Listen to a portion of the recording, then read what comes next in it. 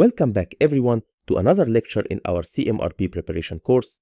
In this lecture, we are going to learn about predictive maintenance.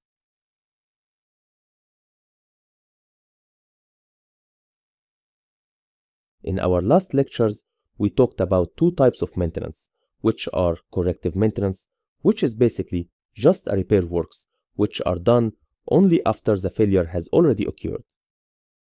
Then we talked about preventive maintenance, which is age-based maintenance, but we have also learned that we can't only rely on preventive maintenance because many failures are random in nature. So because of that, we had to come up with a different type of maintenance that is not based on the asset age. And this maintenance is what we call predictive maintenance. And predictive maintenance is a maintenance that is carried out based on real-time collected data from any equipment, which means that it is a condition-based maintenance and not age-based, because it is based on monitoring the equipment during operation and detecting any signals that could be an indication of a component's potential failure. So now we can have a look again at our famous PF curve. We have earlier identified the maintenance works that are carried out in this zone after function failure as corrective maintenance, while maintenance works that are carried out in this zone prior to the function failure as preventive maintenance. Now we have a new type of maintenance which could be carried out anytime prior to function failure based on specific failure signals. As we can see here, those signals could start by early signals which could be noticed only through readings from monitoring equipment, or more clear signals such as audible noise or hot equipment, which means that the failure is very close to occur. So predictive maintenance is carried out based on technologies that are applied to check the condition of an equipment. Using such technology, we can discover early signs of failure as explained. The technologies to be used is based on the nature of the asset. For example, we could use vibration analysis to discover excessive vibrations in rotating equipment such as pumps and turbines. Excessive vibrations could be a sign for a potential failure of the pump's components. Also, we could use technologies such as thermography inspection. Excessive temperature could be due to high friction, which may require lubrication or replacement of some components. The purpose of predictive maintenance is to optimize the reliability of the asset by continuously monitoring their condition and to make sure that they are maintained prior to the failure, and predictive inspections are also planned and scheduled using the same techniques used to plan and schedule preventive maintenance, which we are going to learn in detail later on in this course under the maintenance management chapter. So if you think about it, predictive maintenance is actually another form of preventive maintenance. However, instead of relying on age, we are relying on the condition of the assets. So when should we implement a predictive maintenance plan on a certain asset? We apply predictive maintenance if only one of the following four conditions are applicable. First is if our asset's spare parts have high variability. Second, if the asset's failure has a safety effect. Third is for economic concerns.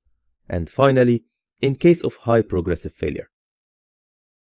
We are going to explain now what do we mean by each one of those conditions. First is high variability.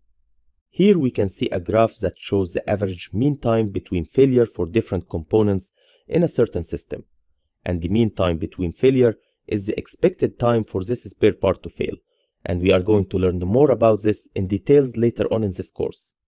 So here we can notice that the average mean time between failure for those parts are close to each other, and in this case it makes sense that we can set a preventive maintenance task to be carried out at this time interval.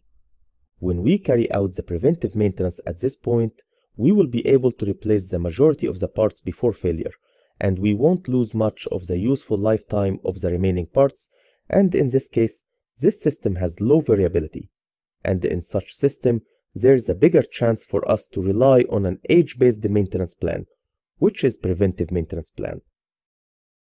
On the other hand, here we can see another system with different mean time for failure of its spare parts.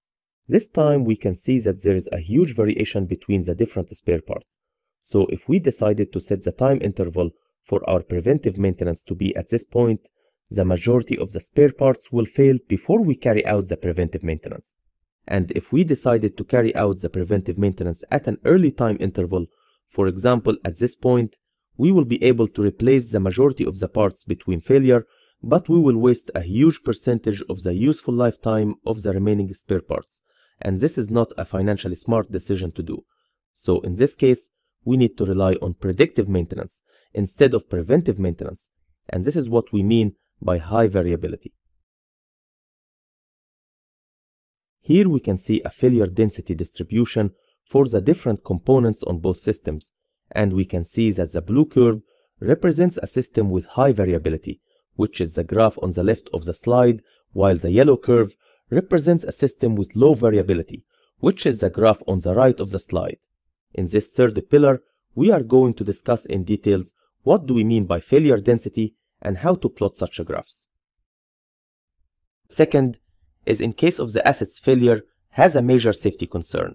For example, if the failure of a certain component could be in a form of explosion or has a potential to cause fire, in this case, we can't risk it by relying on preventive maintenance only, and we must monitor the condition of the asset through predictive maintenance.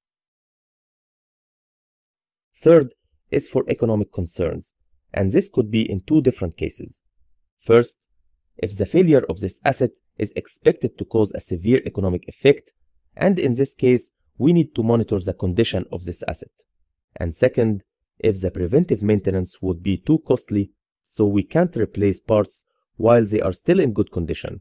And in this case, we also rely on condition-based maintenance. Fourth, and finally, is in case of high progressive failure. Since we started in this course, we understood that the failure is not actually an instantaneous event. However, there are certain warning signs that if they were detected early, the failure could be prevented. And we learned also that most assets follow a curve from good to progressive worse till they finally fail. And the duration between those 2 points, which are P potential failure and F function failure, is what we call the PF interval, which is the duration between the first signs of the failure and the actual failure occurring. But the PF interval is different from one asset to another and from one spare part to another. So the curve, some other assets can have a shorter PF interval like this, or even a shorter PF interval. So in case if a certain asset is expected to have a high progressive failure, which is a shorter PF interval, it makes sense that we should closely monitor the condition of the asset to avoid its failure. So in this case, we rely on a condition-based maintenance, which is predictive maintenance. Here we can see a comparison between preventive maintenance plan and a predictive maintenance plan. In the preventive maintenance plan, the T interval between each maintenance activity is constant, because the preventive maintenance is actually a time-based maintenance. But in this case, we can see that sometimes we interfere while the asset is still in a good condition, which means that we waste resources by replacing parts which are still in good condition. And sometimes the failure occurs before the preventive maintenance operation. And this is because the majority of failures actually follow a random pattern which we can't predict based on age, and this is what we are going to learn in details in a separate lecture in the next chapter. Meanwhile, here we can see a predictive maintenance plan, and in this case, the time interval between each maintenance operation is not constant, because it depends on the condition of the asset. So sometimes the condition deteriorates faster, while sometimes it takes longer to deteriorate. And this is why the time interval is not constant. Even though predictive maintenance is very important, and it helps eliminating many potential failures. However, it is important to realize that predictive maintenance won't stop the asset from the normal degradation, and it doesn't replace the age-based preventive maintenance. However, they both complement each other when they are combined in an overall maintenance plan. As we discussed the last lecture, preventive maintenance should contribute for approximately 20% of the planned maintenance activities. Also, predictive maintenance can detect the uniform wear in the asset performance.